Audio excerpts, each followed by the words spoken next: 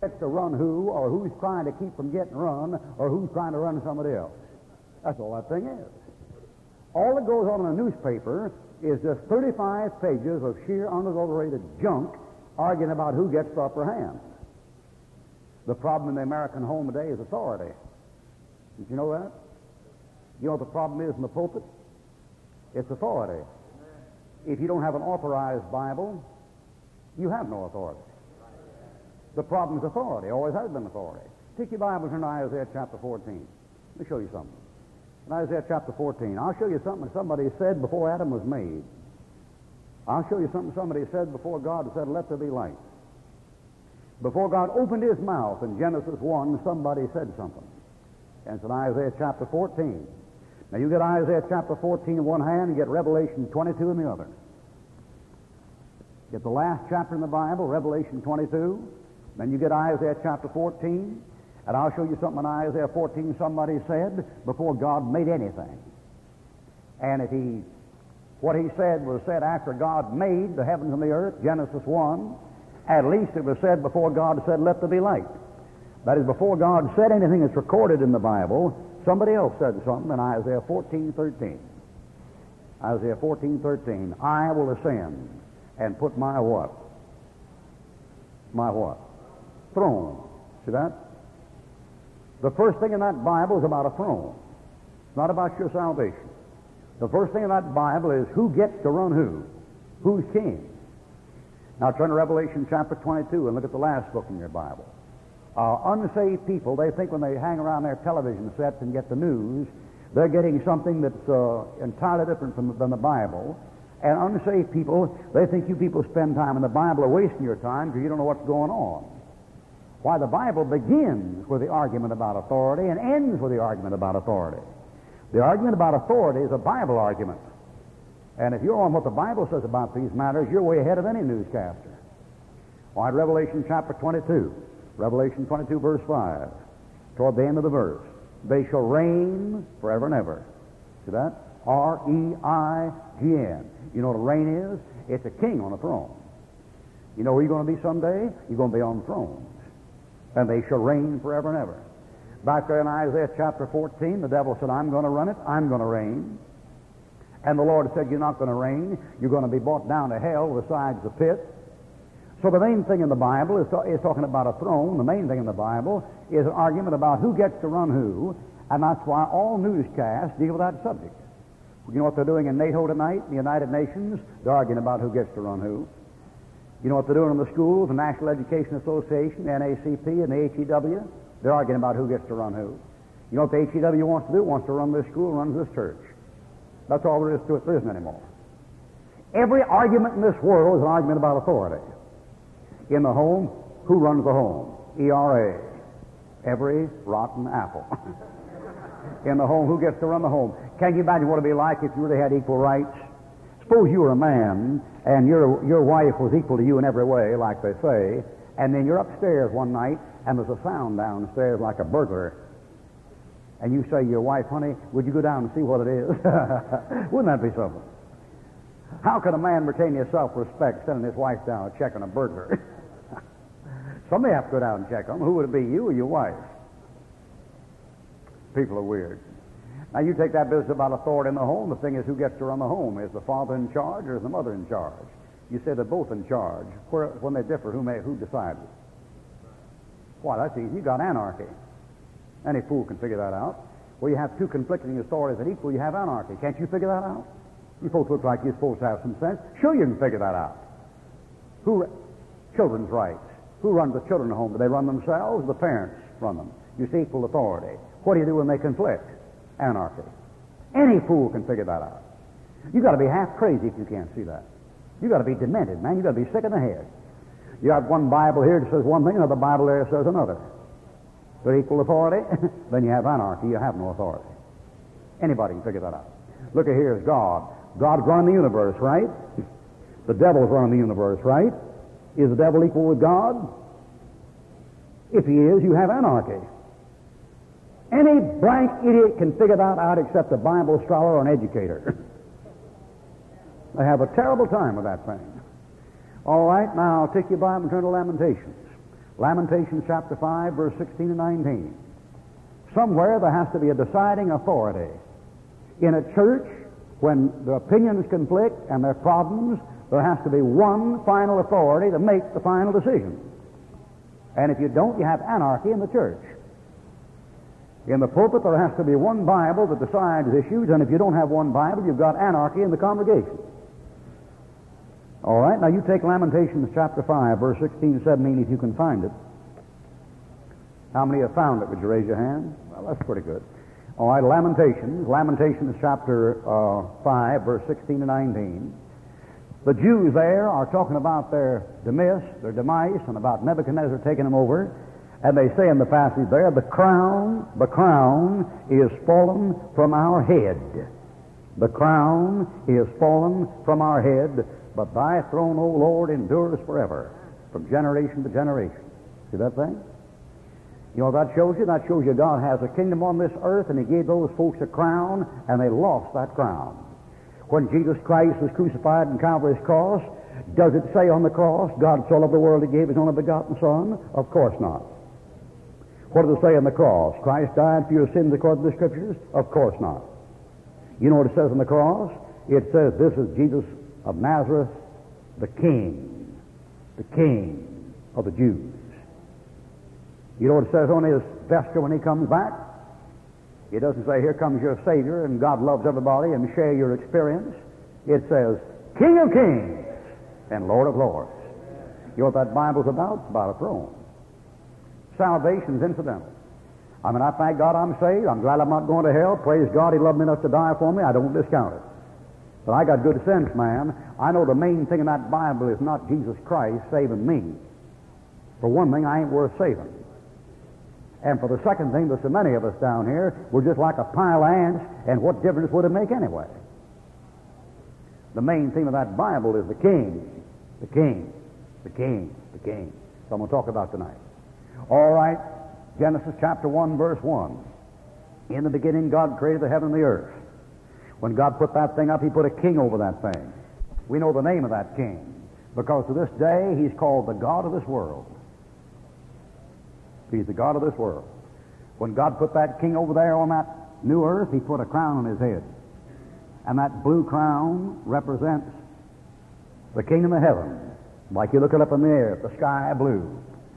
And he put a purple crown on his head, and that purple crown in this diagram will represent the kingdom of God, royalty, the king, God, the king. Two crowns. In the Bible, there are two kingdoms.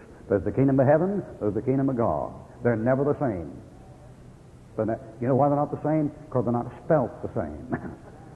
Somebody says, the kingdom of God is the kingdom of heaven. It couldn't possibly be. Birds fly in the heavens. They don't fly in God. God is a spirit. The heavens aren't spirit. The heavens are material. You can step out that door tonight after the sun goes down, look up there and see the stars up there. You can see heaven. You can't see God. The kingdom of God has never been the kingdom of heaven. When you see this crown here, it always represents a literal, physical, visible kingdom on this earth. Whenever you see that top crown, that represents an invisible, spiritual kingdom of righteousness. You know what Paul says the kingdom of God is in Romans? He said the kingdom of God is not meat and drink. That's physical. But righteousness, peace, and joy in the Holy Ghost. The kingdom of God is spiritual. It's never been physical, never been literal. The kingdom of heaven has always been literal. It's always been physical. That's where Garner Chet Armstrong gets some of you suckers. You get to listen to that Wordle tomorrow and the plain truth and all that garbage. You get to listen to that junk and you say, well, the Bible doesn't say we go to heaven, you know. Well, Garner Chet Armstrong's right. Technically, you go to New Jerusalem, it comes down from God out of heaven. See? Now, we use the expression, it's perfectly all right to use. Talk about a Christian going to heaven. But when you start thinking about it, the heavens is this stuff here. In the beginning, God created the heaven and the earth. The heavens are material. God's not. Look at here. In the beginning, God created, but not the same. The creation's over here. The creator's over here. Now, if you're a dialectical materialist or a philosopher like Pythagoras or Protagoras or Thales or Anaximenes or Anaximander or Socrates or Plato or Sartre or Kierkegaard, any one of those deluded idiots, if you're one of those fellows there, you know what you think?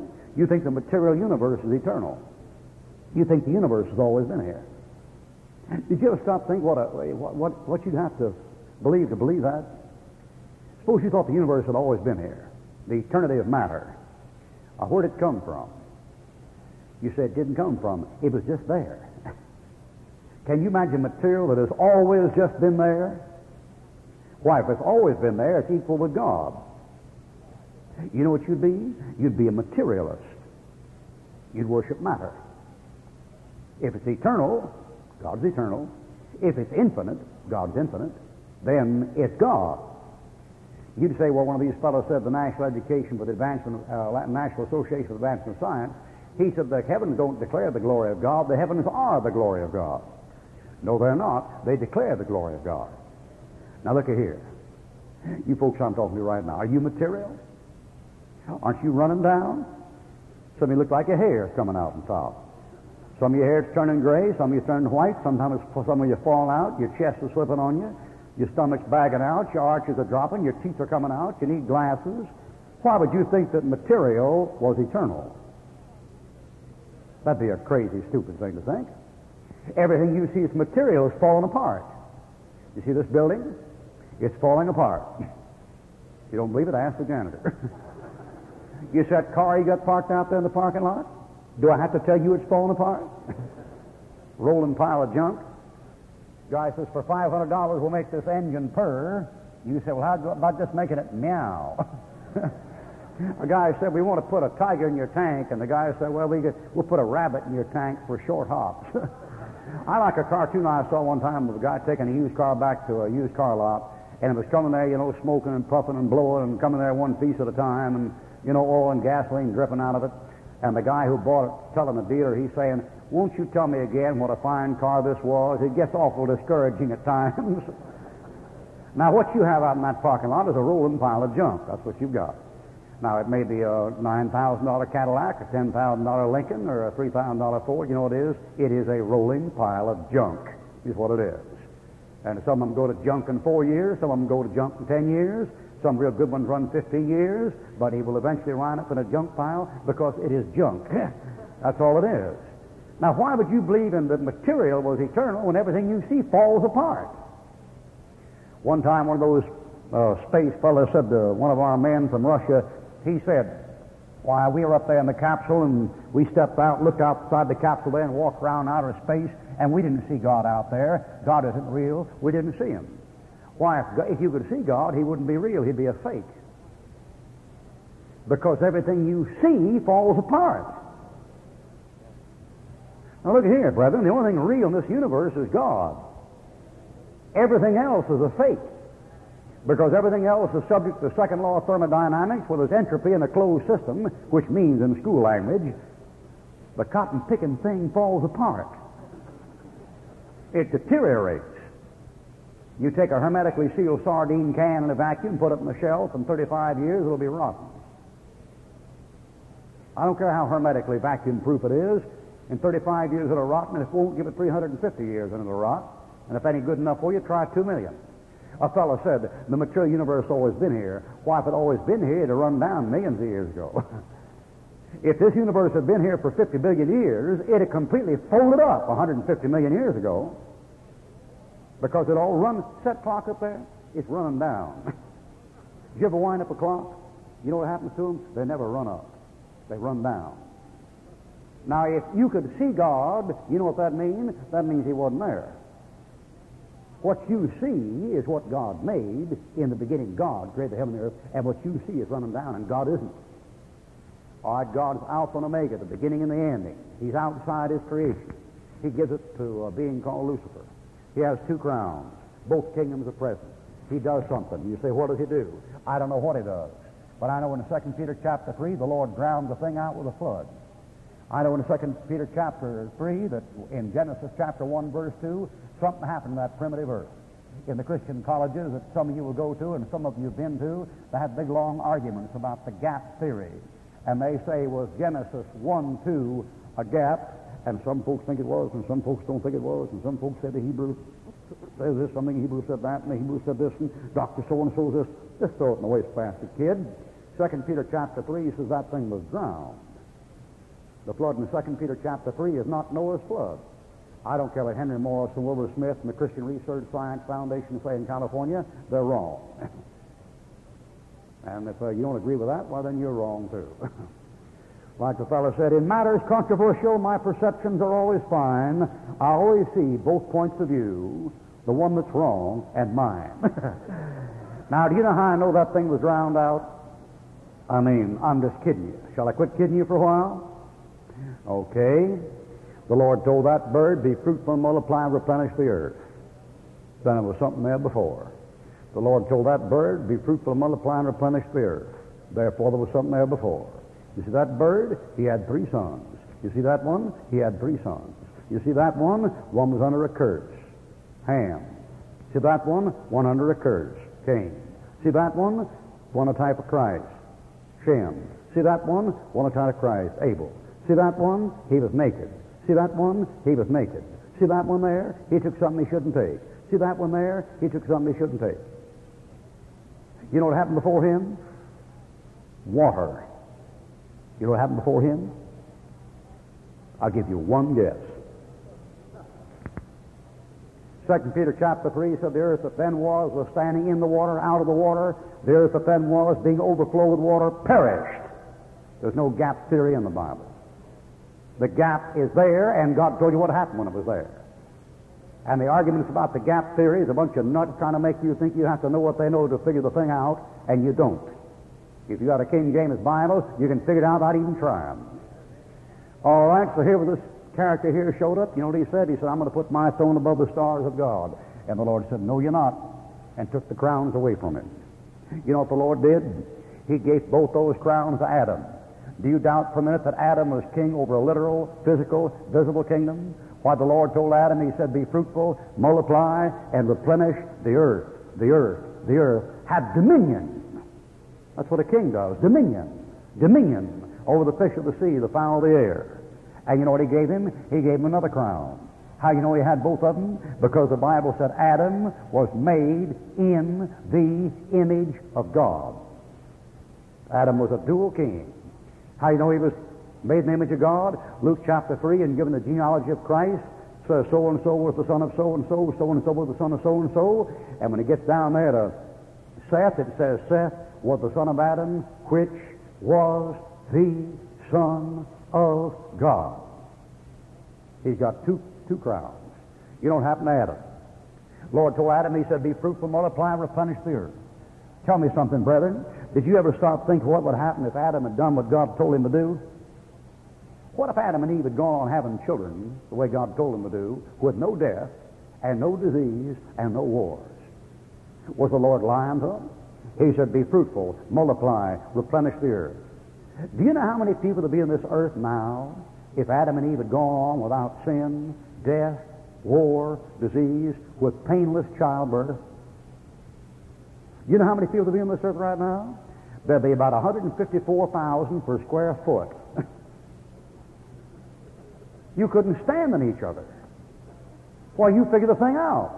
Go back there 6,000 years and figure painless childbirth with no death for 6,000 years. Why, there wouldn't have been room to sit down.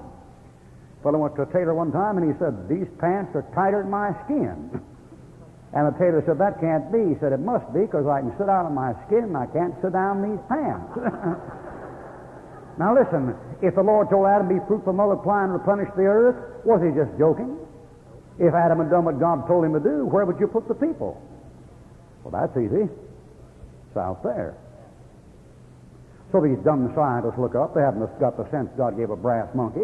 And they look up in their telescopes and they say, oh, Jupiter, Venus, maybe my life up there, maybe life. Say not mine heart who shall ascend into heaven, out there the constellations, galaxies, or maybe radio signals. Say not mine heart who shall ascend up into heaven. And out there in the solar system, who knows up in intelligence? Say not mine heart who shall ascend into heaven. Lord told you in Romans chapter 10 you had no business trying to get up there, because what's up there you need has already come down, going back up. Bunch of crazy, half-cocked, demon-possessed asses sitting down there in Houston and Cape Canaveral Space Center. Maybe there's intelligent life out there somewhere. Sure there is, man, so I've been here and gone. You missed it. Why, listen, Jesus Christ came down from outer space and stood before Pontius Pilate, and Pontius Pilate said, where are you from? Why, he knew where he was from. He just sent him up to Herod. When he learned that he was of Herod's jurisdiction in Galilee, he sent him to Herod, because Herod was in Jerusalem at that time. He knew where he was from, on the ground. And when he said, "Where are you from?" you know what that is? That's an outer space question. Folks say, "There's intelligent life out there?" Sure there is. It just came down, went back up, and you missed it. You know why men missed it? They want Barabbas. They want a sinner. They don't want a sinless man. So Adam's sitting down here, and like a fellow said, it wasn't an apple in the tree, it was a pear in the ground. And he's sitting down here, and he loses. Devil comes around to Eve and says, "You happy?" "Yes." "Have everything you want?" "Yes." "No dishes to wash?" "No." "No diapers to change?" "No." "Husband love you?" "He thinks I'm the only woman in this world." "How about this tree over here? You want to eat of this tree?" "Well, God told us not to eat of that." "Oh, go on, I won't kill you." Takes a bite, pops it in his mouth, gives it to her, she eats. Whole thing goes out the window. An old story says, "For want of a nail, the shoe was lost. For want of a shoe, the horse was lost. For the want of the horse, the rider was lost. For the want of the rider, the crown was lost. And all for want of a horseshoe nail." You know the Bible's the Word of God? Because it's so fantastic that only God could think of a thing like that. Think of punishing 150 billion people for one man taking something out of an orchard that didn't belong to him. I bet your standards aren't that high. I bet you we don't have a law in Dayton, Ohio that says capital punishment for stealing a grape. But that's what Adam got, and all his descendants. The Lord's standards must be a lot higher than ours. All right, so Adam goes. You know what happens to old Adam? He loses the crowns. Off go the crowns. Adam loses them. The Lord comes along, drowns out the whole scene. Drowned out the whole scene. Along comes Noah. Says, "Oh, Noah," he says, "build your boat."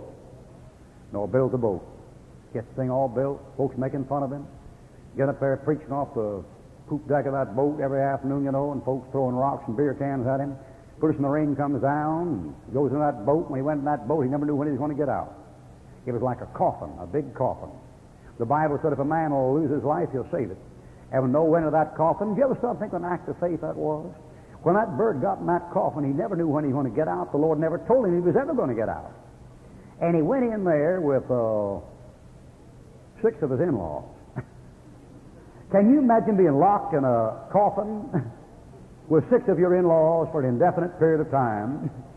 And he went in there and stayed there. When he came out of that thing and stepped out, the Lord said, "Okay, you are now king of the earth, Noah. Have dominion. Have dominion." And Noah said, "Okay, Ham, you take Africa, and Shem, you take Asia, and Japheth, you take Europe." And the kingdom of heaven doesn't begin with the Jew. It begins with Lucifer, and goes Adam, and goes to Noah. Noah has no kingdom of God. You know why? He's not made in God's image. Turn to Genesis 5. There's no kingdom of God on this earth for 4,000 years. Genesis chapter 5, verse 2, 3, and 4. Genesis chapter 5, verse 2, 3, and 4. Folks talk about, Ruckman's a heretic, he teaches 4 or 5, plan of salvation, everybody is saved by grace, and this and that. I'll grant you everybody is saved by grace. I'll grant you that. If it weren't for the grace of God, nobody would get saved. But boy, if you think the methods that God did it were the same, you haven't read much Bible.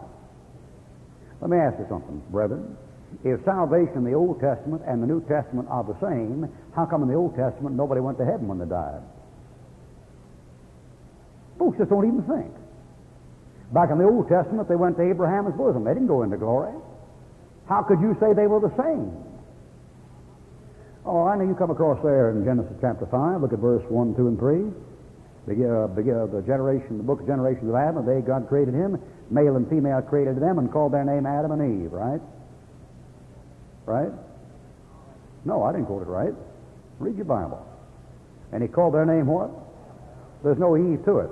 Where'd you get that stuff from? Folks, it's the wildest ideas, Why, God never called her Eve. Adam called her Eve. In the day that God made him, he never gave her a name. That's why you ladies don't have any name. You talk about ERA. You talk about a bunch of crazy nuts. You ladies here, do you realize if that thing came through, you still couldn't get any name? You haven't got any names, you ladies. How many of you ladies are married? Let me see your hands. You married? You got your husband's name. How many of you are single? Let me see your hands. Single?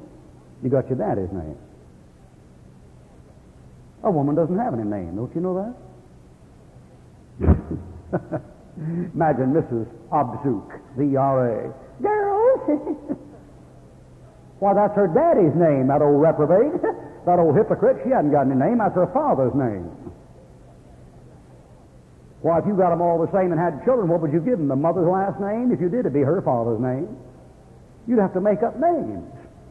You'd have to get married and give your kid's name that wasn't your name. And then when he had kids, you'd have to change the names again. E-R-A, all that stuff. Man, a bunch of demented nuts running down this country. Now look down there, verse 2, 3, and 4. And Adam had a son after his own likeness in his own image. What verse is that? 3, verse 3. Not in God's image. Isn't anybody in this building made in the image of God? Unless you receive Jesus Christ. Jesus Christ, the image of God. There's no image of God from Adam till Jesus Christ shows up. So you can't have any new birth in the Old Testament. There's nothing to be born into.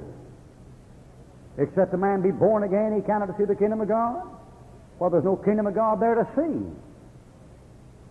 All right, so you have Noah come along. That's where Calvin made such a mess of things. Boy, if he didn't make a mess of things. Poor old John Calvin said, "Well, you see that?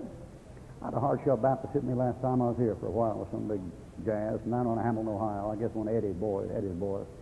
And, you know, he was saying, well, now, if you're just dead and trespass and sin, the Lord has to give you new life because you're dead and can't will to do anything. Hey, stupid, what about all those people from Adam to Christ? They were all dead in trespass and sin, and none of them were born again. You mean to tell me David wasn't saved? Abraham wasn't saved? Isaac wasn't saved? Jacob wasn't saved? They were born dead in trespass and sin and died dead in trespass and sin. And they were saved. Calvin wasn't a very bright Bible student. He figured everybody in the Old New Testament were saved just alike. They were all chosen in Christ and all born again, all put into Christ. That's heresy. Nobody till Jesus Christ was put in Christ, and nobody to Christ was chosen in Christ because they weren't in Christ to get chosen. Got to get your Bible right. Okay, there's Noah. Now Noah shows up. When he steps out there, he has free conscience. He takes over. You know what happens? He gets drunk. And he gets drunk, and the Lord says, well, I can't trust him as a ruler. Noah messed up. You know the name of Noah's wife, don't you? Joan of Arc. That's funny. Okay, so Noah came out there and got that thing going, and the Lord said, I can't trust him, I'll get me another king. So God got him another king. The name of this king here is Abraham. You doubt for a minute that Abraham was king? The Bible says the promise of the world was given to Abraham. Why, when he came out of the Chaldees, the Lord says in Psalm 105, the Lord reproved kings for his sake. You read in Genesis chapter 12, in thee shall all families of the earth be blessed. I'll bless those that bless thee and curse those that curse thee. And about the time the Lord called that king out, he said to himself, now I'm always having trouble with these kings. I get me one king here and he blows it. I put up another one, he blows it. I get another one, he blows it. Now the trouble is, these folks are born dead in trespass and sin. If I make a conditional covenant with them, they're going to mess it up. If I tell them, if you do this, and that, and this, and that, and this, and then I give you the kingdom, they'll lose it every time. So he waited till this boy was asleep. Then he came down and said, tell him what I'm going to do. I'm going to put you down in Egypt 400 years, and I'm going to evil entreat your seed, and after I'm going to bring you out, then you're going to get all this land. No condition. Grace. No conditions. An unconditional covenant of promise. You know why God did that? To guarantee that someday he'd get him a king there who'd stick. And he picked Abraham. Now, if you know your Bible, you know the rest of this business. That crown goes from Abraham and goes to Isaac and goes to Jacob. And, of course, all this time in the Old Testament, there's no new birth. Nobody is being born again. And the Lord's running that crown on down from one to another, and the Lord's finding himself a king. And the Lord takes that thing to Abraham and runs him down, and about to get him a king out of Abraham.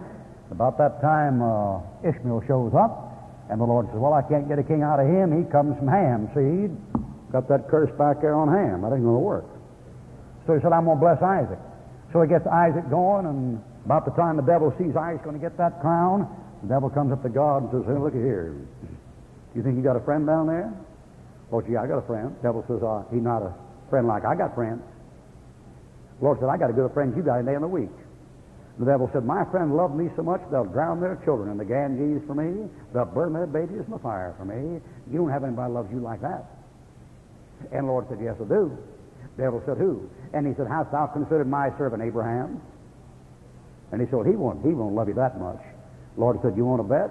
The devil said, you're fated. Shoot. That's the Living Bible, I guess I gave you there. Then he came down to Abraham, and he said, take now thy son, thine only son Isaac, whom thou lovest, and get thee the land of Moriah, and offer him for burnt offering upon one of the mountains I will tell thee of. Abraham rose up in the morning, saddled the ass, took the young man with him, and off he went. He took that boy out there and put him down there in that stone, took out the knife to kill him, and the Lord said, hold the phone, stopped him, and he said, because you've done this thing, I'm going to bless, so forth and so on. And then the Lord began to narrow that thing down. It was no longer just a Gentile, it was a Hebrew. It was no longer just a Hebrew, it was a Jew. And after it got down to a Jew, it got down to 12 tribes. It got down to Jacob. You know what Jacob means, don't you? He had a new name, Israel. You know what that means? That's a prince with God. A prince. A prince. That's a ruler. The theme of that book is a throne. The theme of that book is authority. That's the main theme of that book. The main theme of that book is who runs the universe? And the answer is God. Up there in Dyersburg, Tennessee, some friends of mine were having a Bible study, and a little old 10-year-old girl came in, and she said, what's Jesus' last name? And they thought she was kidding, you know, and she kept hanging around and said, well, what's Jesus' last name? And they said, well, honey, we don't know. What is it? She said, Amen. And they said, where'd you get that from? She said, well, he said, in thy name, Amen. So his last name is Amen. I met a radio announcer in Bay Minette one time. He was about 35 years old, an Episcopalian lay reader, and I got dealing about the Bible, about Christ, and one day he just suddenly showed it to me, and he said, I'm saved, and I'm called for the ministry, and I'm going off study for the ministry. I said, what happened to you? He said, well, you know that book you gave me by Clarence Larkin on dispensational truth? I said, yes. He said, I got reading that. And he said, the more I got reading that, the more confused I got. And he said, one night, he said, I just went in and up out of my bed, and I said, God, if you're there, I don't know who you are. Would you please tell me who you are? And he said, the Lord said, my name is Jesus. Like that. Wow, man. My name's Jesus. He trusted it and got saved, picked up the book, began to preach. This is Don Nesbitt, YouTube. Oh, there's Abraham, there's Isaac, there's Jacob. What are we dealing with? We're dealing with the kingdom of heaven. There is no kingdom of God anywhere in the Old Testament. You couldn't find the kingdom of God in the Old Testament with a flashlight, because that's a spiritual kingdom. And when Adam fell and lost the image, his spirit was dead in trespass and sin. The dead spirit man, every man born from him is born in his image. There's no kingdom of God anywhere in the Old Testament. So goes Abraham, goes Isaac, goes Jacob. And it comes on down, it gets a little bit closer, and you get one of Jacob's boys. You know what the Lord has said about Judah?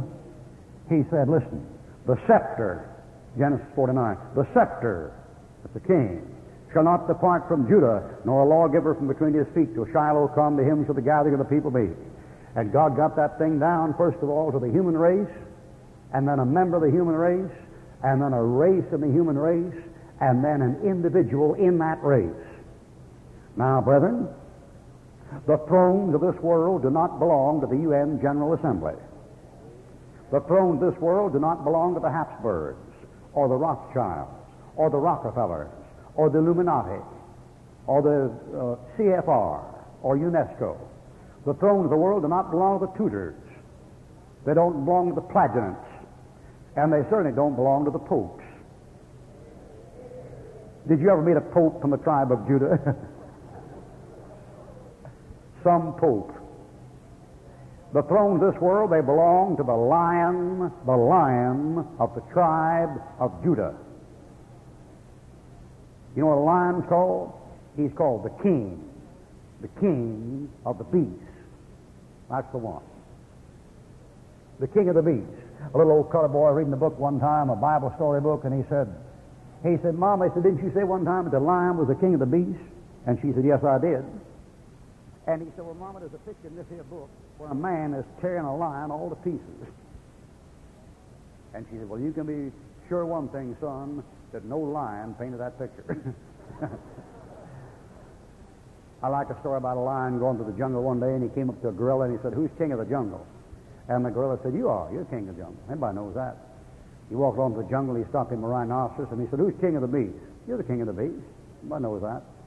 He walked along, found an elephant, and he said, "Who's king of the beasts?" The elephant picked him up by his trunk and threw him about 50 yards, like to knock his brains out. And the lion got up and brushed himself off, and he said, "You're just jealous because you're not king of the beasts." Now, in your Bible, there are two lions, and one of them is not king of the beasts, and one of them is. There's your adversary, the devil, that goes about as a roaring lion, and he's a second-run lion. And the King of kings and Lord of lords is the Lion of the tribe of Judah. Judah. All right, it comes on down there and go a little bit further. When it comes on down there, it comes into Moses.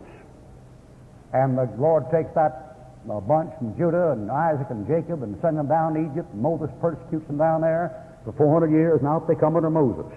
When they come out under Moses out there at the burning bush, the Lord says to Moses, he says, "Put your hand in your bosom." Sticks his hand in his chest, says, "Pull it back out again." Pulls back out again, leprosy. First man in the Bible ever got sick. First man ever got sick in the Bible was a Jew. You know why the Jews seek for a sign? Because the signs begin with the Jews. You know why Moses had the signs? Because he goes down to deliver Israel. You know what healing is? Mark chapter 16, "These signs shall follow them that believe." It's Jewish. Moses puts down his hand, pulls it out, it's healed. Puts it in one time, sick, out again, healed. He said, "You go down to those Jews and you show them that sign. They don't believe that sign, give you another one." Throws down the rod on the ground, turn into the serpent. The Lord says, "Catch it." Moses says, "Catch your foot," and he begins to run. And the Lord says, "Grab it by the tail." And Moses, beating around that bush, says, "How can I grab that thing by the tail when it's chasing me by the head?" And the Lord said, "Face it, boy, face it. I mean, resist the devil, he'll flee from you." So Moses turned around and faces that thing, and when he does, that snake turned around tail first, reached down, picks it up, turned it back into the rod. I've always thought of when he slept after that, I bet he watched that rod when he lay down at night. You know that? That'd rattle your day, man. You remember when Aaron's rod swallowed those other rods? You know, Aaron, the snake, swallowed the other one, and it turned into a rod again? That rod must have been that thick there when he picked it up. And you take those signs, they begin with the Jews. Now, you know why that's very important? Because you've had people all over Dayton, Ohio, that claim to have the apostolic signs, Jesus Christ the same yesterday, today, and forever, and they're just a great big bunch of liars. Now, don't you get me wrong. I believe God heals people. You never convinced me any different. I'm not thin on healing. I'm thin on healers. The meanest devil in this world is a man to stand where I'm standing and make some of you folks think that it's your lack of faith that keeps you from getting well. That's the meanest devil you ever meet in your life. I mean, I have no more respect for him than a three-headed rattlesnake. I got a good friend named John Hall. He lives in a wheelchair. He'll die in a wheelchair. He got shot through the spinal column in Korea, and he lying out there for about 19 hours. He got gangrene, but it was a tracer bullet and cauterized the wound going through. And that old boy's in a wheelchair now since 1952, and he'll die in a wheelchair. I used to take him to healing meetings, and after a while, he knew it was fake. He knew they were faking. One day he said to me, Pete, I don't want to go to those healing meetings anymore. I said, okay, we won't. He said, I know they're lying, and he said, I know they're a bunch of crooks, but he said, when they start singing, only believe, all things are possible, only believe, he said, I just break out in a sweat. And I thought to myself, that dirty devil standing up there getting your pension and getting your Social Security and getting your money to try to buy your way through. You know something, when a person's sick, they want to get well. A person's sick, they almost want to get well than anything. And a man that would take your money to do that is a dirty, low-down, cheap, rotten, devil-possessed crook, and that goes for any of them all the time, anywhere. You tell them I said so. Thank you. You want some more? Have it for you in a minute. I believe in healing. I've seen God heal. I've seen God heal my German shepherds. One got shot with number 6 shot and lay around, foam at the mouth, and his eyes rolling back for about 4 days. He's up and around. One of my German shepherds got hit by a car. Bone came clear through, walked around 2 months with a spike stuck in his thigh. He's running now. You think I don't believe in healing? Every time you get talking like this, these dumb, stupid, holiness people, they don't believe in healing now. Shut your mouth. Shut your mouth. I bet some of us Baptist preachers have prayed for more folks in hospitals that got out than you holiness people have. How many people ever had Brother Fleming come to the hospital and pray for you? Would you raise your hand? 1, 2, 3, 4, 5, 6, 7, 8, 9, 10, 11, 12, 13, 14, 15, 16, 17, 18, 19. You're a healer, man. You heal 19 people. Isn't that something? On a Monday night. No telling how many Sunday morning. They say, put your hand on the radio for point of contact, you know. I like what Bob Gray says. He says, put it behind the radio. You know, put it in a bowl of water, stick it. I'll turn you on. I believe God heals, but I believe it's God's will for some folks to stay sick. Paul was sick all his life. I got a good friend named Nathan Bemis, has a church out in Montana, and Nathan Bemis was a character. I wish everybody in America could meet Nathan Bemis. He's a character. He might have been dumb as an ox, but he wasn't any smarter.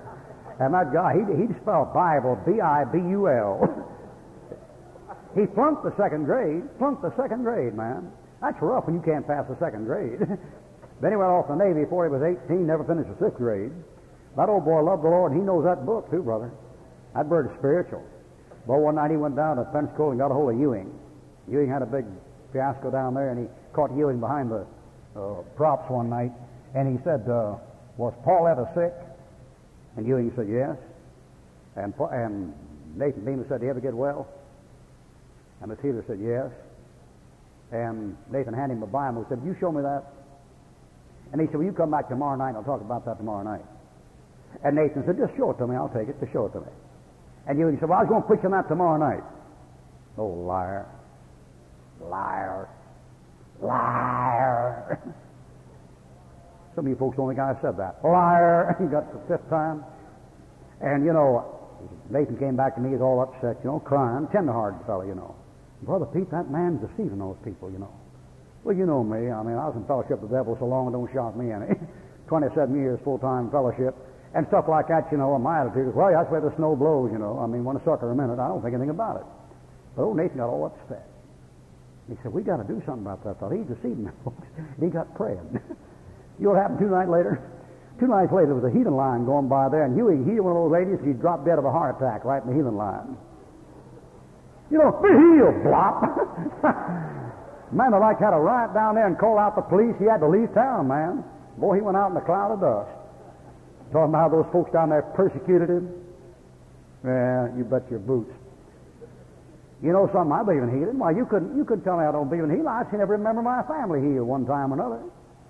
Now, I'm standing in front of you tonight drawing these pictures here tonight. Now, where do you think I'd be if I didn't believe in healing? 7 weeks ago, I had a contest with an L&N train, and those are the most selfish things in the world. They won't get off the track for nobody, man. You have the right of way, they don't pay a bit of attention to you, just keep right on coming. And that thing hit me right in the middle in a barred paint van I was driving, right in the middle, man. It took me 250 feet down that track, and just didn't turn me over because the wheels got caught in the gravel. That thing was rolling down there. I was bouncing, banging all around that thing, trying to find the ignition, get that thing off. I could see myself going up like a roast marshmallow with all that gasoline, kerosene in that thing. And that thing finally stopped with a slant like that. I never bothered to try the door, man. I went out the window. I went down the window and ran down the side of that siding, and then you know, when things like that happen, you can't feel nothing. You got so much adrenaline, you don't know whether you've been hurt or not. So I worked my fingers, okay, you know, my shoulder a few times. Something here's going click, click, clack, click, clack. I know something wrong there. I do a few knee bends, you know, down like this, something, this leg here, something wrong there. A bunch of people come around saying, stand still, rest, don't breathe, and all that kind of stuff. But you can't find out what's the matter with you lying around, man. And I walked up and down there a while, and you know, a few deep breaths, found I couldn't breathe very deep. And they finally took me off to the hospital, and they said, well, you got a dislocated shoulder, and separated the collarbone and the sternum, and fractured one rib, and split another one, and punctured your lung, and got blood in your kidneys. And so I get it, got about 20,000 people praying for me. There's a great advantage, you know, to be in evangelistic work for 28 years. And in 3 days I was in the hospital, and a week I was walking, and 2 weeks I was running, and now I'm handling my hoe and my shovel out there in the garden. Now, don't you tell me I don't believe in healing. But I'll tell you, I sure didn't go down to a line and walk down there with my little card and to get from those spotlights for the organ play, you know. And, in the name of Jesus, be healed, you know.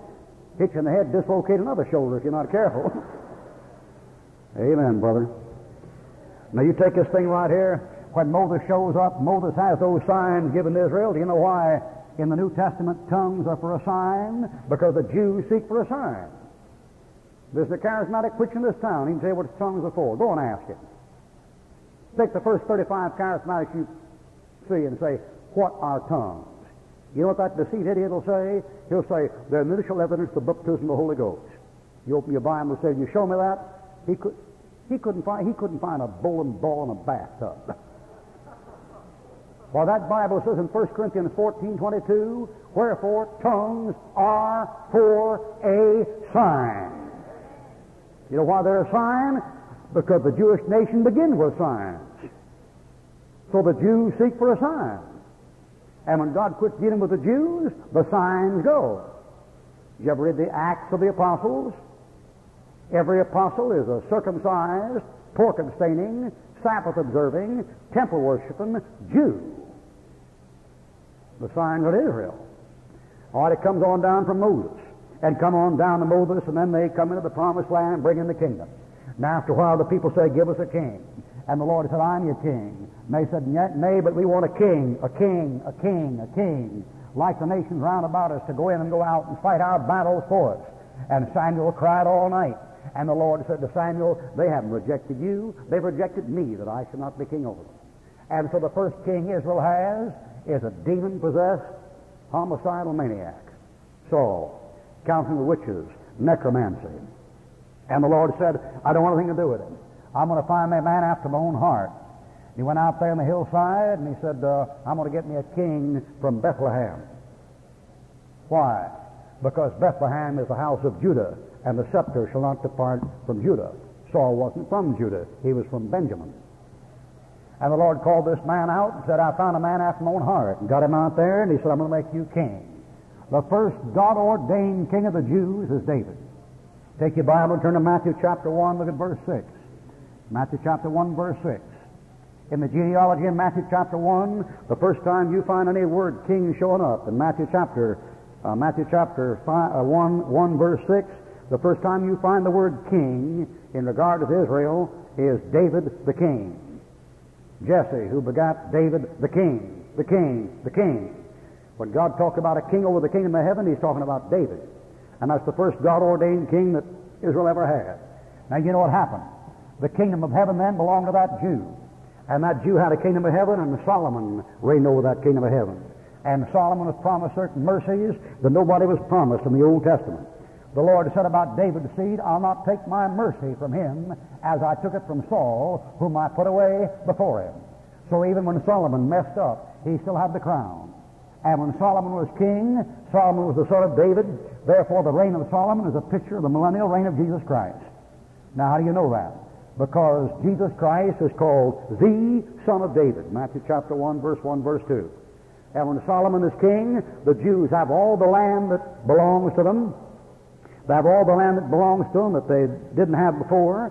And every man is under his fig tree, and every man under his vine tree, from Dan to Beersheba, all the days of Solomon. Solomon's reign on earth is a picture of the millennial reign of Christ, when the Gentiles come and take hold of the skirt of him that is a Jew, and say, come, let's go to Jerusalem, but the law won't perish from Jerusalem. Let's go up and see what the Lord has to say at Jerusalem. Then if you read your Bible in 1 Kings, the 2 Kings, and 1 Chronicles, and 2 Chronicles, you find there's degeneration. Ah, brethren, I'll tell you, if there's one thing that holds true with the law of materialism, it's that everything deteriorates or falls apart. Murphy's law is much more sound than the law of gravity. Murphy's law is if anything can go wrong, it will, at the worst possible time. And things are always a little bit worse than they seem. It's deterioration. Looky here. God gives the guy a perfect environment, a perfect heredity. What does he do? Disobeys. Pulls him out, protects him as a murderer, takes care of him. What does he do? Rebellion against God. God grounds him out, gives him a brand new earth, all for himself with nobody to bother him. What does he do? He gets drunk. Calls out a guy out of the Chaldees. What does he do? Lies about his life. Picks him up, makes the richest man in the world. Kids go down to Egypt, become slave laborers.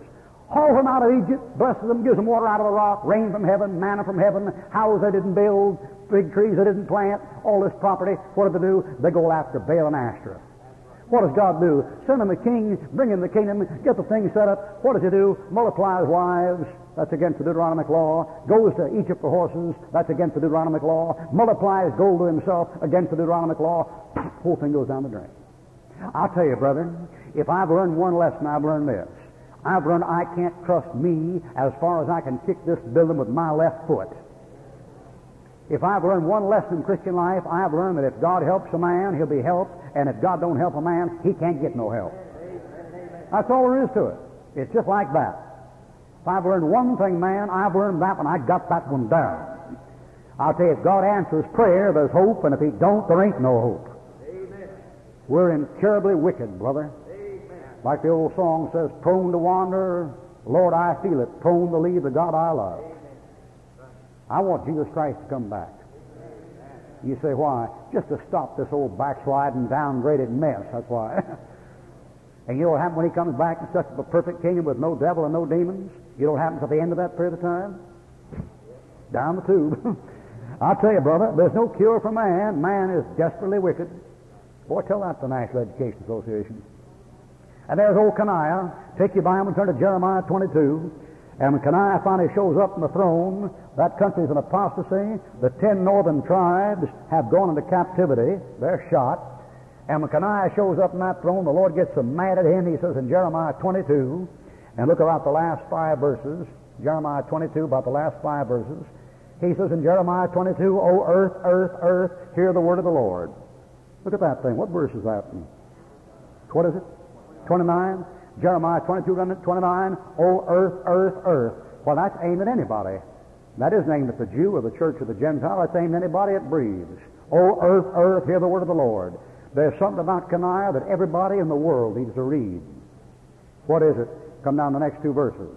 Write ye, this man childless, for no man of his seed shall prosper any more, sitting upon the throne of Judah in the house of David.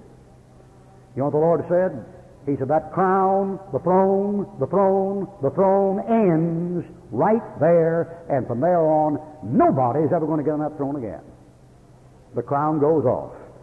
And right there the Jew lost the kingdom of heaven, and that crown went, and from there, the time of Christ, 606 B.C., the time of Christ, the Gentiles are in charge of the literal, physical, visible kingdom of this earth. That's when Gentile history begins. Nebuchadnezzar, Cyrus, Artaxerxes, Alexander the Great, Caesar. It begins there. The Jews all through.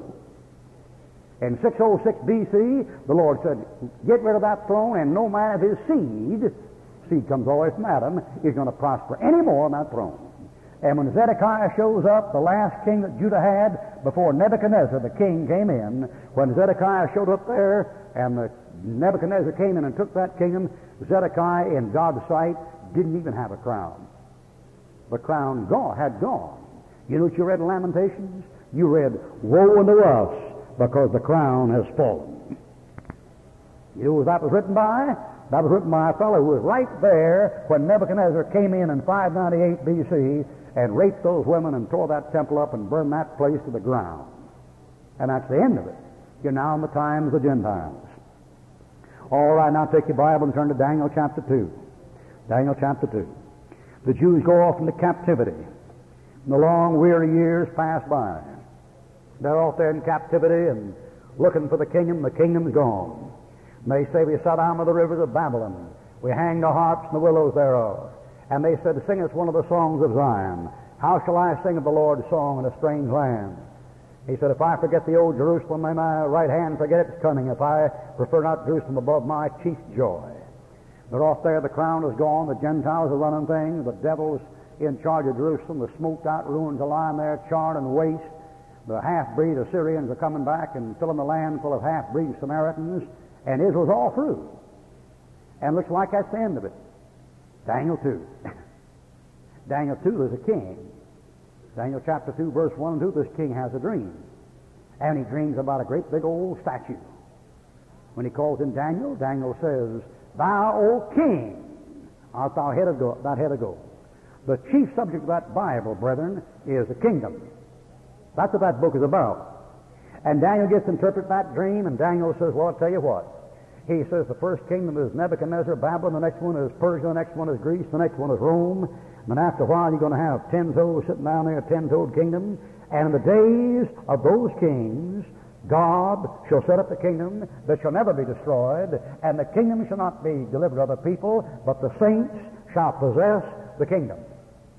Oh, Daniel said there's going to come a time when one like the Son of Man comes and takes that throne and dominion and power given him, and Daniel prophesies. The crowns haven't showed up, but Daniel said it's coming, it's coming, it's coming, it's coming. Now, let's go to Mark chapter 1. Mark chapter 1. Mark chapter 1. Daniel said it's coming. Mark chapter 1, verse 1.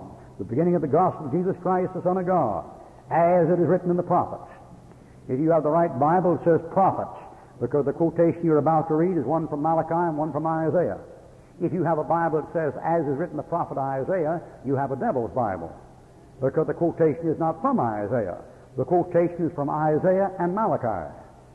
Therefore, if you have a King James Bible, you have the only Bible that is a Bible. Because every other version of the market says the prophet Isaiah. And the quotation is not from the prophet Isaiah. If you don't believe it, look it up. Now, the greatest cure for ignorance and prejudice is 20/20 vision. Isaiah said one of those statements, and Malachi said the other. So if you have a Bible that says the prophet Isaiah, you have a Bible that isn't any Bible at all. That's fraud. You know in a courtroom what a fellow says when he says, so-and-so said this, and he didn't say it? It was him and another fellow, and the fellow just said, I swear to tell the truth, whole truth, not the truth, help me God. You know what that is? That's fraud, boy. That's perjury under oath. Those new Bibles are put out by perjurers. So I know a great good godly man that recommends them. Well, David was a good godly man. Would you trust your wife with him?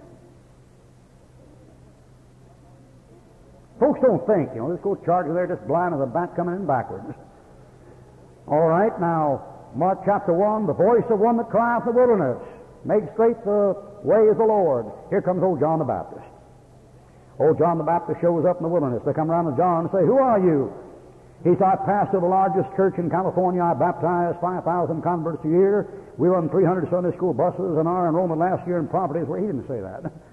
You know what he said? He said, I'm the voice of one crying in the wilderness.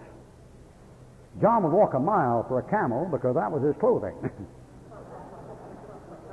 Question, if clothes make the man, what was John? And that boy's out there baptizing those folks, and about that time said, what's your message, boy? He said, repent, the kingdom of God is at hand. Yeah, he said that one time.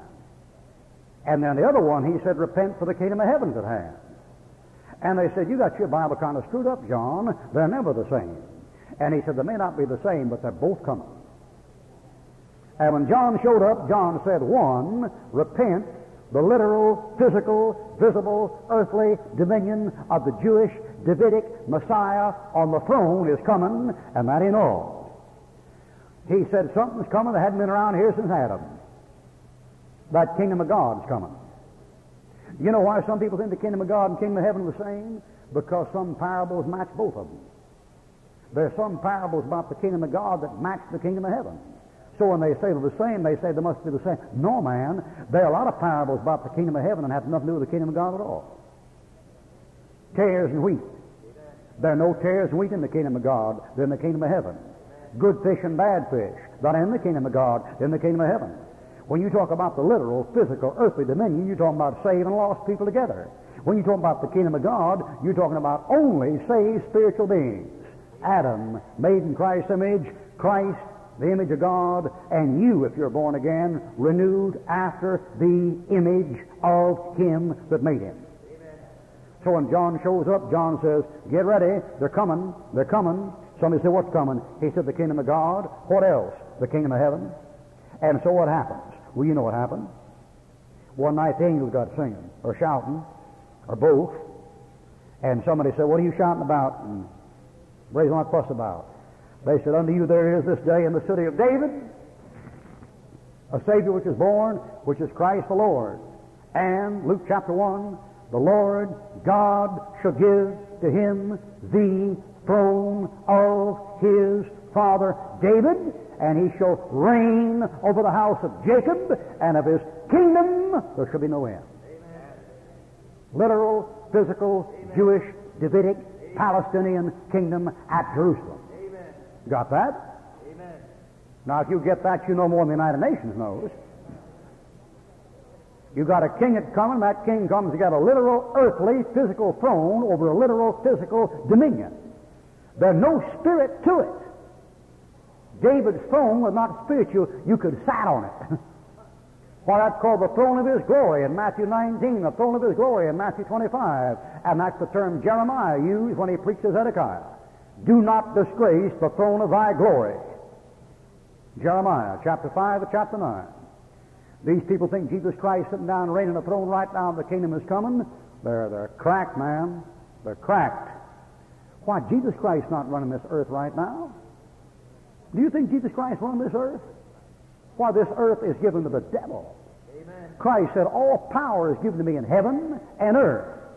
And the kingdom of this earth are delivered to Satan until Christ comes back. Don't you remember Jesus Christ showed up? The devil came up to him and he said, okay, I'll do. I'll give you all this stuff here. They're mine. See? They're not the Jews. He lost it. They came under the devil. And the devil said, they're mine. I'll give them anybody I want to. You want them? The Lord said, sure, I want them. The devil said, okay, bow down and worship me one time, I'll give them to you. And the Lord said, listen, I'll get them later without cutting any corners. And he's going to get them. People talk about Christ reigning now as king. Why, he's not reigning king over the house of Jacob. Do you mean to tell me a king who rules over the house of Jacob would let 6 million of his subjects be tortured to death and burned to death in ovens?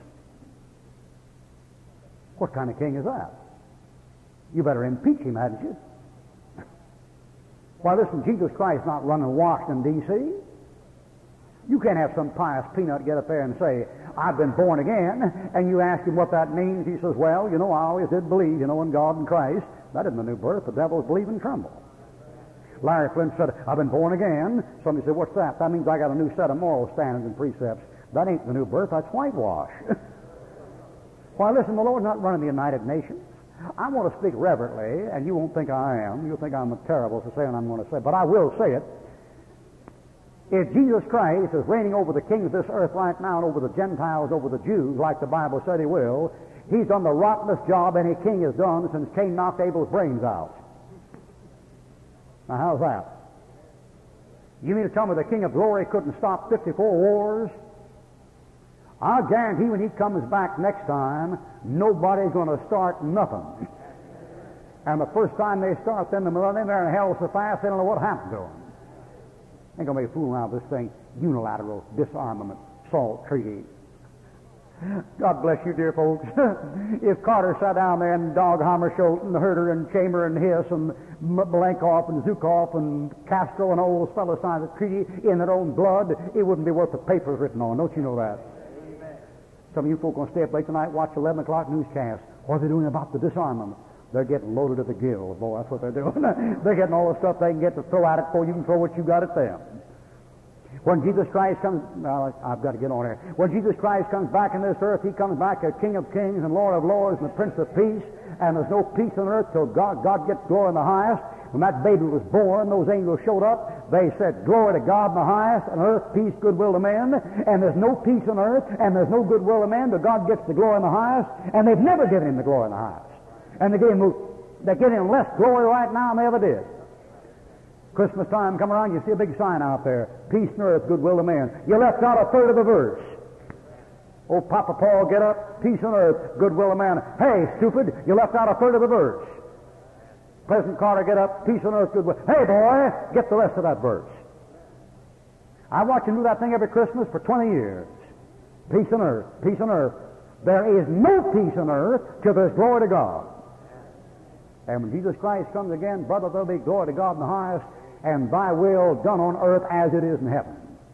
And until he comes back, you're just not going to have it. You're not going to have it. Folks talk about bringing the kingdom, the lion, the calf lying down together.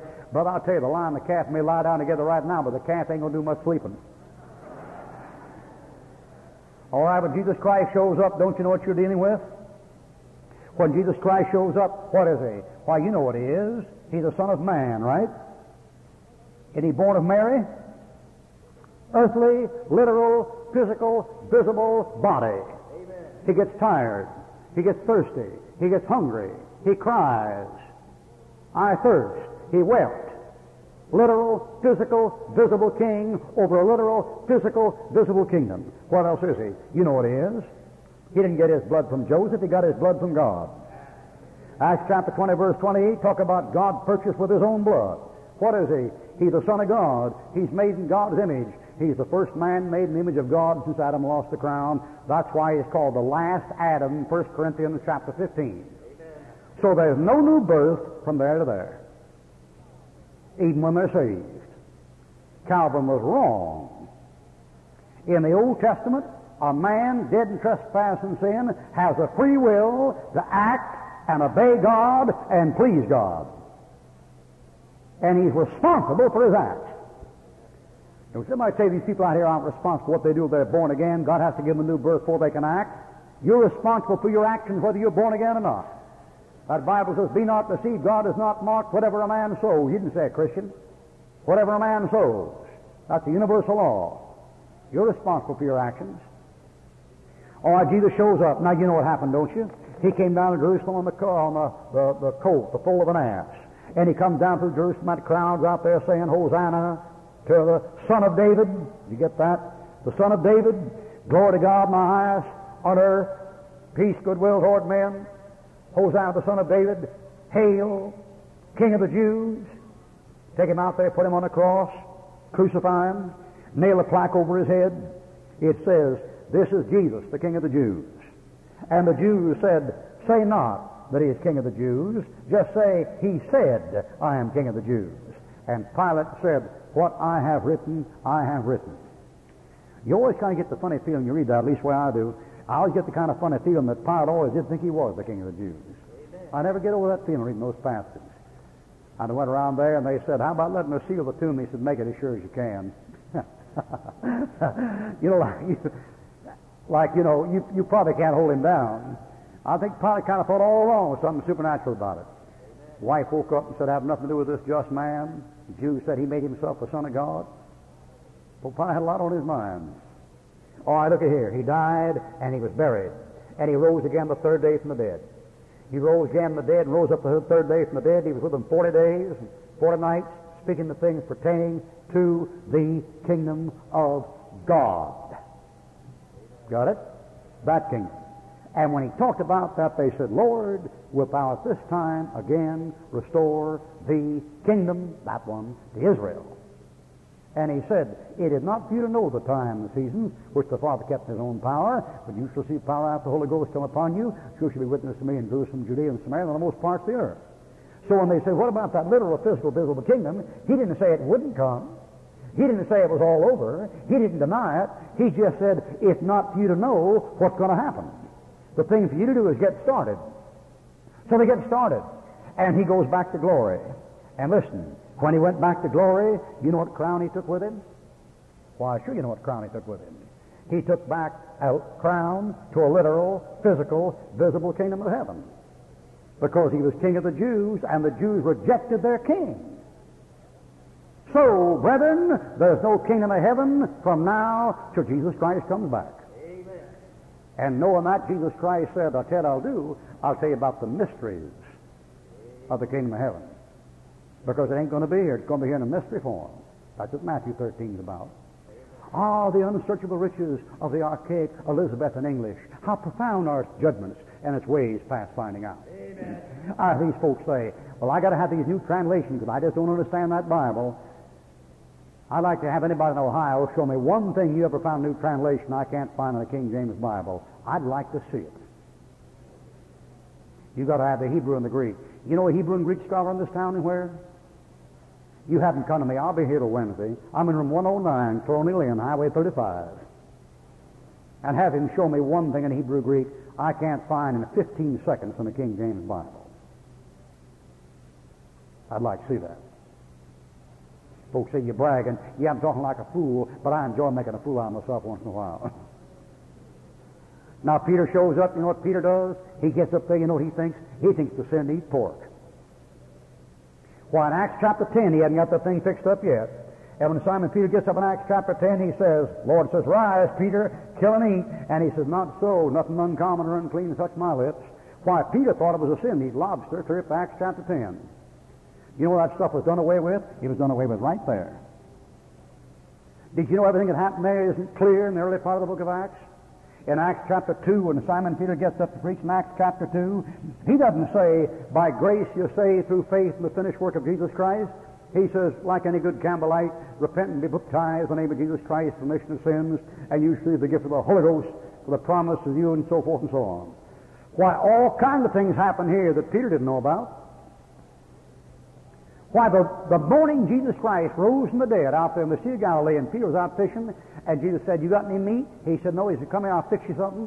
What if Peter, James, and John had sailed in there and looked at that grill, and there were oysters, clam, and catfish? They'd like to have a heart attack, man. That Bible's in Leviticus 11, that's a sin you ate anything that doesn't have fins and scales. But it'd have been all right, wouldn't it? Why, sure, wasn't the handwriting of ordinances done away with at Calvary? Sure it was, but nobody knew about it. You got to get that Bible right. You know what happened at Calvary? Your salvation was completed. You don't have to get baptized to get the Holy Spirit. But Peter didn't know that in Acts chapter 2. Why, in Acts chapter 10, Peter's standing up there and saying, whoever believes on him shall receive remission of sins. And he's just about to say, like any good Campbellite, of those born in water, 3, of those born on earth, 3 of water outright, a mosquito, a tadpole, and a Campbellite. and he got there where he said, who believes shall receive remission of sins? And he was just about to say, repent and be baptized in the name of Jesus Christ, remission of sins. You know what happened? The Holy Ghost came down and messed up the messages and saved them without water baptism. You know what that is? That's Acts 10. You know what that shows you? That shows you from there to Acts 10, things are undergoing a transition. That's why every heretic in this town will live and die and go to hell in Acts 2:38 before he go to heaven in Romans 10. Right. Every heretic in this town is in Acts chapter 2.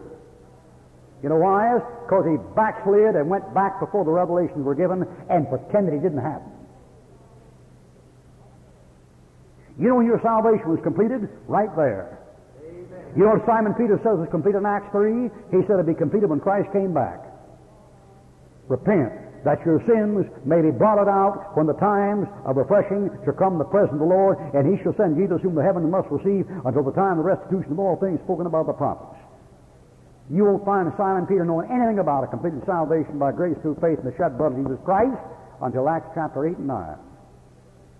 And that's where the Bible-perverting, lovey-dovey, kiss-me, hug-me, charismatic, money-grabbing crook in this town is in Acts 2. Because he's a crook and denied advanced revelation. You think about this thing here? When Simon Peter gets up in Acts chapter 2, nobody has Matthew, nobody has Mark, nobody has Luke, nobody has John, nobody has Romans, nobody has Colossians. The guy that wrote Ephesians hadn't even been saved yet. When Peter gets up in Acts chapter 2, his audience are all circumcised Jews or circumcised proselytes, and all they've got is Genesis to Malachi. And as you want the folks want to get the Holy Ghost, they say yes. He said, okay, go down and get baptized. You can ice that ice to unto or 4 till you're blue in the face, and the fact remains the people in Acts chapter 2 were not promised the Holy Ghost unless they were baptized. And you're told in Galatians chapter 3 that you Gentiles receive the promise of the Spirit by faith. You do not get saved according to Acts 2:38. And if you're trying to count Acts 2:38 to save you, son, you're just good in hell with the door shut and the key thrown away. You know why we Baptists baptize in the name of the Father, the Son, and the Holy Ghost? Because that's Gentile baptism, Matthew 28. We're not baptizing Jewish converts at Pentecost who are looking for a sign. Stupid. We're baptizing Gentiles. Amen. Folks say, why do you have to be that way? To get it through your thick head. I know what I'm dealing with. I mean, some of you folks open-minded, but some of you folks got a head like a mahogany table. I'm going to cut through you with a butter knife. It's going to take a double-bladed axe, brother. I'll get back to this in a minute. But you know something? You can listen to Rex Humbard and Jimmy Swaggart and Captain Coleman and Ruth Carter Stapleton, or whatever her name is, until you're red, white, blue in the face, and those people couldn't kill a butterfly with a 12-pound sledgehammer.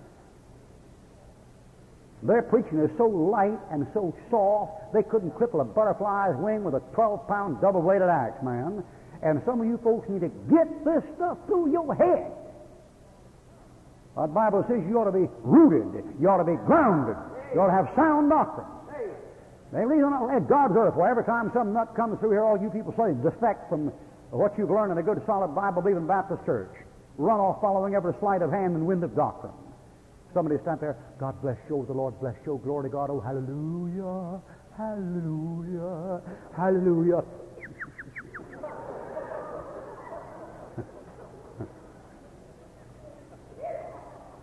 Boy, I'm telling you, they got a guy going down this country putting out these youth tension conflicts and some other psychological mess and charging people hundreds of dollars to come and get that junk and notebooks. A guy gave me the notebook and all the lessons in it. He wasn't supposed to, but I got it.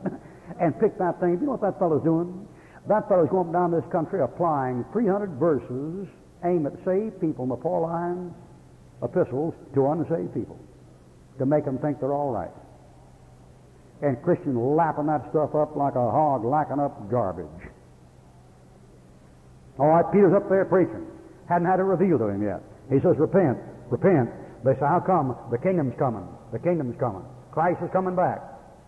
Gets along there preaching about the time, Acts chapter 7. Stephen gets up. Stephen comes up before the Sanhedrin. Some of his buddies said, boy, I'll go up and hear him, but I sure hope he used more tact and diplomacy than he'd been using. And they got up there in the Sanhedrin, old Stephen got up to preach. And old Stephen gets up there and he says, hearken, men and brethren, the Lord of glory appeared to Abraham, and takes the thing clean back there and starts all the way through again. And he starts down there and he comes down there and he says, and Joseph did that, and the patriarchs moved, then they sold Joseph in Egypt. And then they were evil inflicted, and Moses went down there and bought the people out. And Moses bought the people out there and brought them out to the wilderness. Deuteronomy chapter 33 says Moses was king in Jeshurun. Deuteronomy chapter 33 verse 8, a king. And he brought them out like that, and he said they turned back in their hearts, they wouldn't listen to what he had to say. And about that time the Lord up in heaven is standing off the throne. He says, all right now, Michael, if they accept this message, you blow the trumpets. And when you blow the trumpet, all those saved people down there go up in a moment, the blink of an eye. Amen. And as they come up, then have Judas come up from the bottomless pit and get into that Roman Caesar and let him make a covenant with them Jews for 3.5 years and let that tribulation start, and I'll be back 7 years. Michael says, yes, sir. Gets ready to blow. And Stephen's down there raving and ranting. And he says, Brother Solomon, build him a temple, howbeit the Most High dwelleth not temples made with hands. As saith the prophet, heaven is my throne, throne, throne, throne. Don't forget that throne. Heaven is my throne, the earth is my footstool. What house will you build me? See, my hand hath made all these things, you stiff-necked and uncircumcised in heart and ears. You do always resist the Holy Ghost as your fathers did, so do ye, which are the prophets. Oh, what a message, man. What a message. Just one big scathing negative blast, man. See people leaving all over the building, you know. Ladies taking the kids out, some fellow get them going out the door, you know. And he said, which of the prophets have you persecuted and have slain the one that showed before the coming of the just one, of whom you have been the betrayers and murderers, who received the disposition of the law of angels and have not kept it? Every head bowed, every eye shut. If there's somebody like to raise their hand and say, pray for me, I'd like to rededicate my life. And they all ran down there and gnashed on him with their teeth and took him outside the city and rocked his brains out. And he got down to his knee, looked up, and he saw the Lord standing at the right hand of God. And he said, Lord, what you doing standing up? I thought you were seated at the right hand of God. And the Lord said, well, I was seated, and I thought I was going to have a long rest, but I was about to come back. But in view of the deterioration of the situation, I'm going to sit down and take me a long nap. And he sat down on the right hand of God, and he's been sat ever since. Amen. He leaned up against the throne like this with his eyes shut, getting a long rest. And he's saying, Lord, bless Pete Ruckman down there, and bless Brother Fleming and those folks, and bless Mother Munt down in Cincinnati, and Lord, and get McDonald that mess he's in, Lord, and take care of him. He'd make intercession for the saints. Amen. He's a priest up there in prayer. Amen. And he ain't going to get up again until the church goes out, and then he'll get up again, and all hell's going to break loose. You say, where'd you learn that from? I learned that from the King James 1611 Authorized Version. And just as soon as his brain get rocked out, the Lord saves Ham, chapter 8, saves Shem, chapter 9, and saves Japheth, chapter 10. That's Ham, Ethiopian eunuch. That's Shem, Paul, that's Cornelius, that's Japheth. First,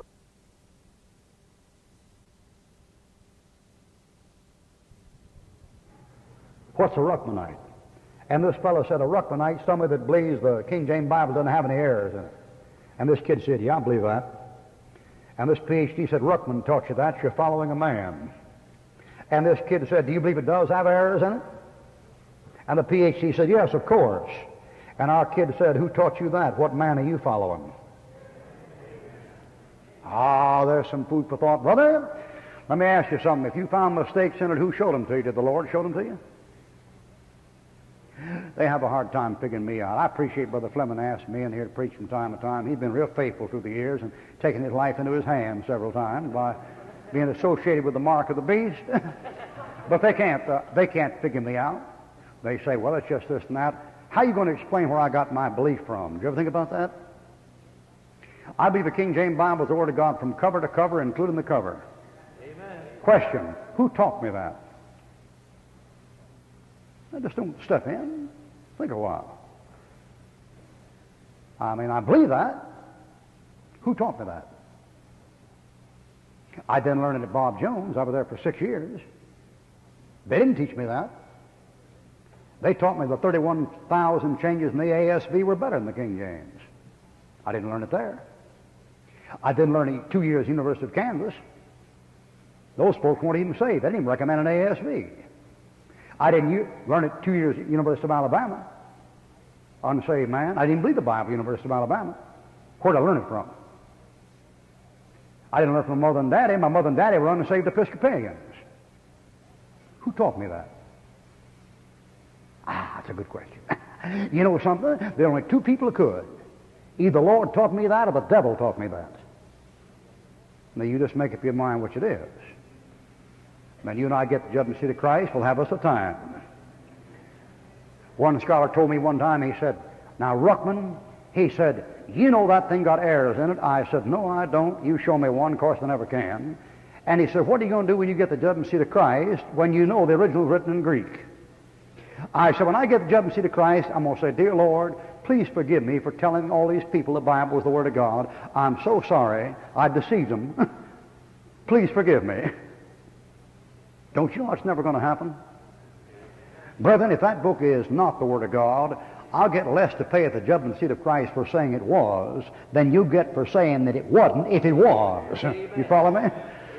All right, now look at here.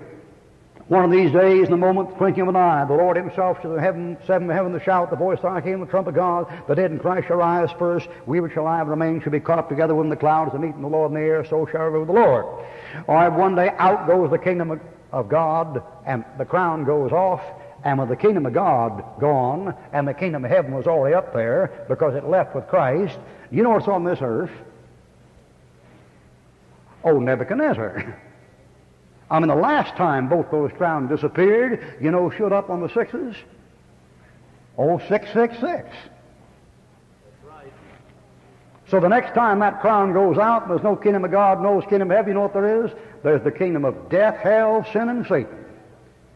Revelation 6, behold, a white horse, amen, and he that sat upon him had a crown. Got it? The subject of that book is a throne authority. Salvation's incidental. The devil shows up, he's got a crown. What happens? You know what happens? Christ comes back, Battle of Armageddon. When he comes back, he blows that whole thing all to pieces, and he sets up a kingdom because he's King of kings and Lord of lords. At the end of the 1,000 years, the heaven and earth melt with a fervent heat. The works that are therein shall be burned up, and the elements shall be dissolved with a great noise. Did you ever read that in 2 Peter 3, a great noise? Did you ever start thinking what a sound that thing would be? What a sound, a great noise. Think of that, man. We're talking about an atom bomb, a hydrogen bomb. Could you imagine what it sounded like if the solar system blew up? Good night, what a racket. And that thing all blows away. And then in comes a perfect kingdom where there's no more devil and no more sin and no more sorrow and no more death, and God wipes away all tears from their eyes, and God will dwell with them and be their God, and they shall be his people, and we'll be back where we were back over here before the whole thing started. Alpha and Omega, the beginning and the ending. In the meantime, for 6,000 years, the three greatest clowns that ever showed up on the face of this earth, the three greatest imposters that ever professed to believe they were something when they weren't, are philosophy, religion, and science. You're living in a day and age when science and religion profess to have the cure. They couldn't cure a dead cat or a sick cat. Religion and science have never cured one problem anybody ever had. You know what science has done in 6,000 years?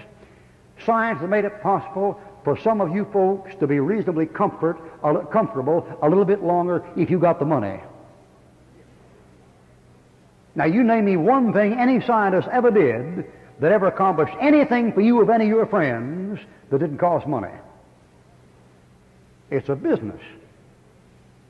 And if you can't afford it, you can't get it. Somebody said they make folks live longer. The bills are higher. You stay sick longer. You said they have these little medical conveniences. They can if you've got insurance. They say, take away the pain. You mean if you've got the money to buy the pills? Don't kid me. There are people in Africa and Asia who don't have any money to buy nothing with. You know what science done for them? Nothing. Never will. Science and religion are two big clowns. I think of a story where a bum went to a zoo and tried to get him a job. And they gave him a job dressed up like an ape and put him in a gorilla suit. And he stood out there in front of the kiddies and ran up and down, jumped up and down the bars and scratched himself, and ate bananas and everything. And all the kiddies liked it. And one day he got kind of careless, showing off, and fell into the lion's cage. And boy, when he saw where he was, he screamed and ran up those bars and began to holler, get me out, in that gorilla suit. And that lion looked up at him and he said, shut up, you fool. You want to have him find out about both of us?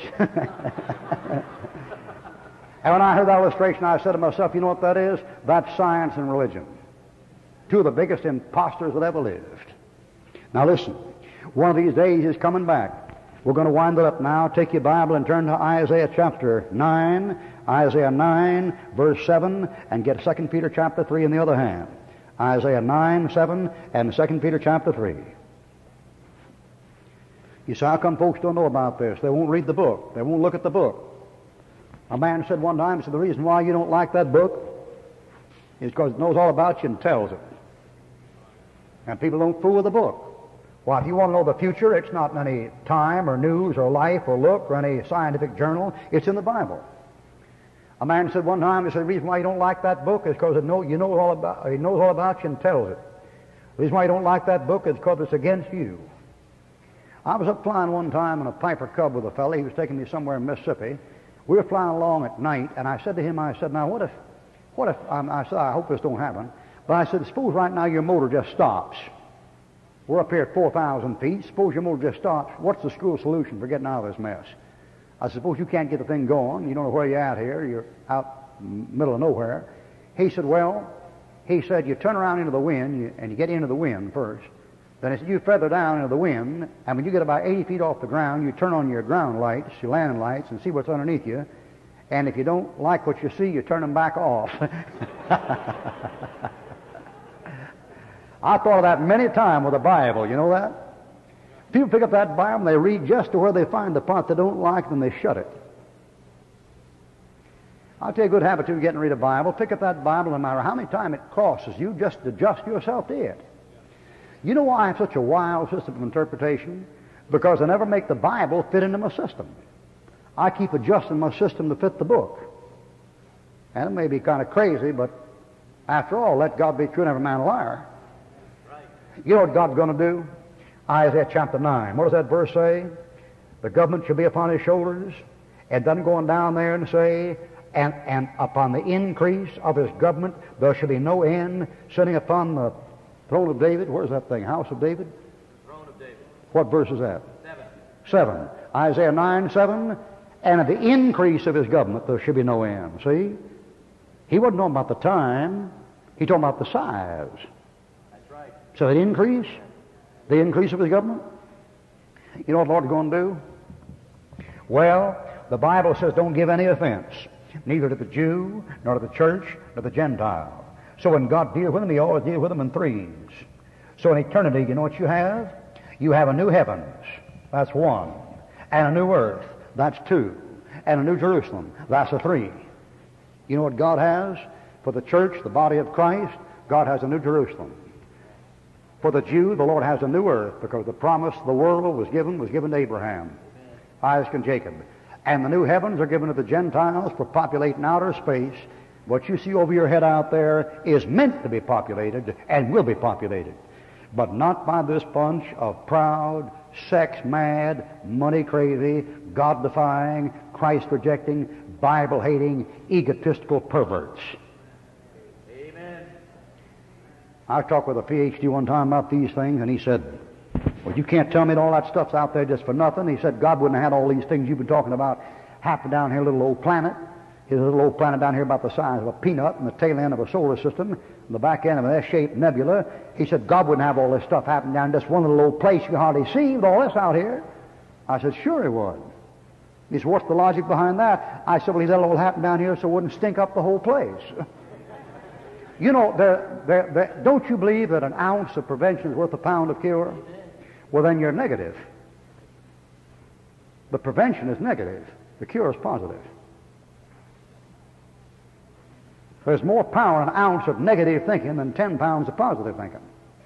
You want to figure out the riddle of the universe, you don't look out there and say, oh, what a grand, big, glorious, oh, maybe they're going to come down and help us and show us how to have peace and live with each other. Oh, come to my arms, darling, and fix up my home.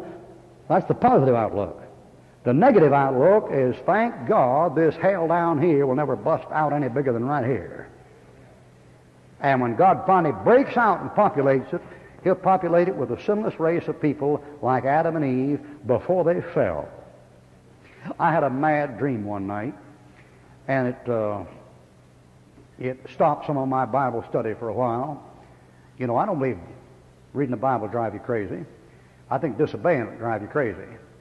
But I had a dream one night after I'd been through this thing 4 or 5 times, and I dreamt this thing was all over, and I was in New Jerusalem. And the Lord came around to me and said, I got a job for you. I said, okay. He said, we're populating the new heavens. So you take this man and woman and set them up here on this planet. So I take this man and woman and I, you know, angels, ministering spirits, to minister those that shall be heirs of salvation. That bunch inherited. And I pick up this man, this woman, and they've already eaten of the tree of life down in New Jerusalem. And I took them up this planet and put them down in the garden. And I say to them, be fruitful and multiply and replenish the earth. And of all the trees in the garden, thou mayest freely eat. But of the tree which is in the midst of the garden, thou shalt eat thereof. The day thou eat thereof, thou shalt surely die. About then I woke up, thought to myself, wouldn't that be something? And if you're just like Christ in the resurrection, now the thing goes out and multiplies infinitely forever on an infinite number of planets. And each one takes the whole cycle. Genesis, Exodus, Leviticus, Numbers, Deuteronomy, Joshua, Judges. And I lay down my Bible for a while. My head began to get swim. Now I'm not going to discourage you, brethren. You go ahead and read it. But one thing, 7,000 years of foolishness is not going to hold up God's plan.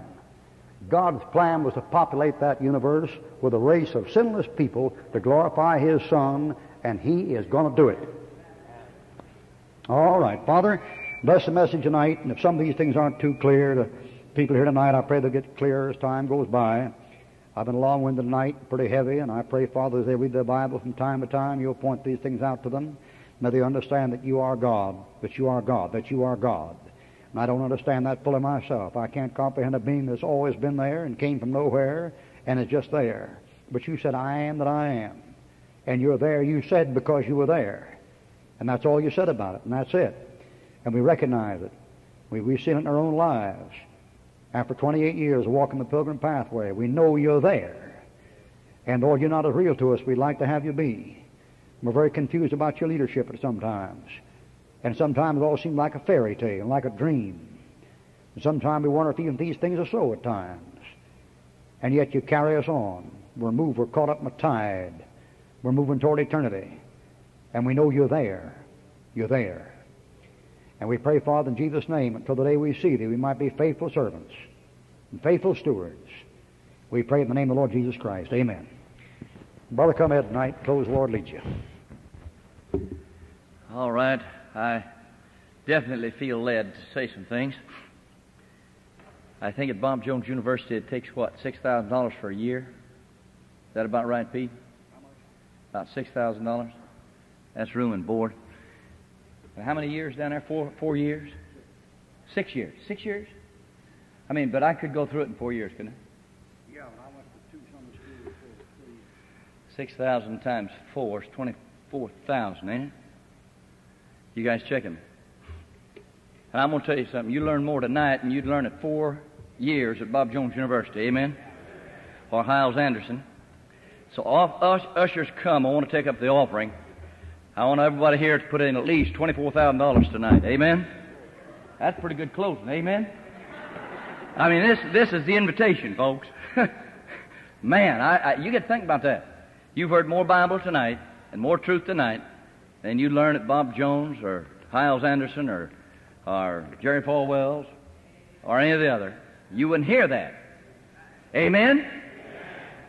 Thank you, Dr. Pete. That's all on tape, and we're going to sell them for $24,000 a tape. Amen?